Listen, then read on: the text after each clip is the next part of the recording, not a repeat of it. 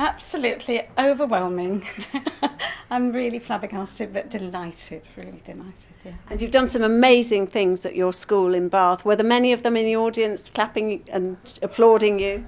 There were quite a number, including my PA, who has broken her ankle, and she came all the way up on crutches, which I thought was wonderful. Oh, well, the whole awards ceremony is just the most phenomenal pat on the back for the most hard-working profession in the country, I think, and the most important profession, and sometimes not the most praised. And I think that this is a lovely evening celebrating people who really do pour their life and heart and soul and energy into the job. Yes. That's lovely. I found a kindred spirit here, Indeed, without question.